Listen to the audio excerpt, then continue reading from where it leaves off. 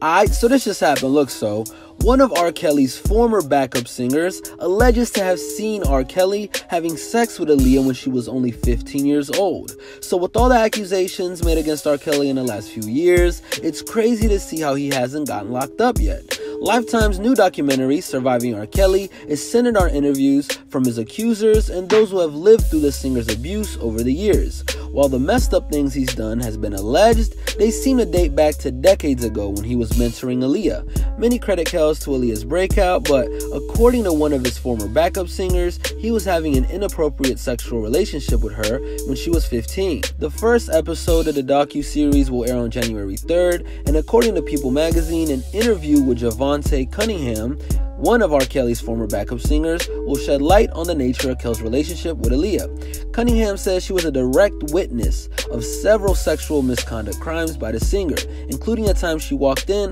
on 15-year-old Aaliyah and 27-year-old R. Kelly having sex.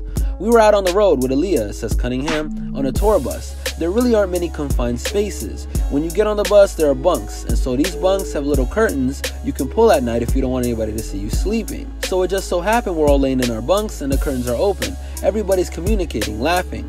When R. Kelly's room door flew open on the bus, and Robert was having sex with Aaliyah. When asked about what she saw, she responded, 'Things that an adult should not be doing with a child. I can't stress to you how people are still suffering behind things that went on 20 years ago.'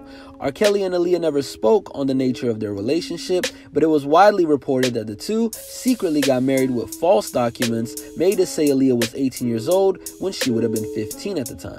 So yeah, what do you guys think about this whole R. Kelly thing? Is he gonna get locked up after this docu-series comes out? Let us know what your thoughts are in the comment section below. Also, check out our new long-form videos we started posting on our YouTube. It'll be on the lower right-hand side of this video. And as always, hit that subscribe button and notification bell to stay up to date on all of our new videos. And keep it locked to hiphopdx.com.